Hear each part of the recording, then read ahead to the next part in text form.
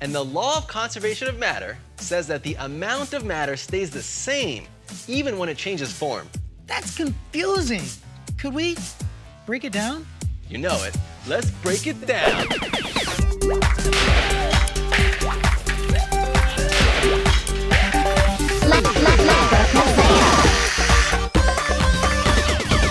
With Dr. Jeff. Let's start with a simple example to understand the law of conservation of matter. First, we'll start by weighing out 25 grams of sugar. Perfect. Next, we'll weigh out 150 grams of water. These scales are set so they don't weigh the weight of their containers. We want just the weight of the sugar and the water.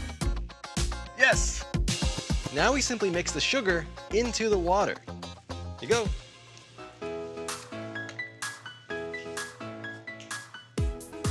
It looks like the sugar disappeared. But it just dissolved, right? The sugar's still in there. Well, what evidence do we have that it's still in there? We can weigh it. If it weighs 150 grams, then that means the sugar's gone. And if it weighs 175 grams, it means the sugar's still there. Let's try it. 175 grams. That's the weight of all the water plus the sugar. Even though we can't see it.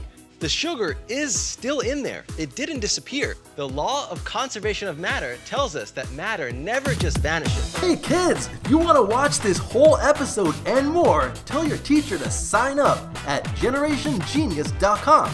We cover all science topics in grades 3 to 5, and you get to watch it in class. But only if you tell your teacher.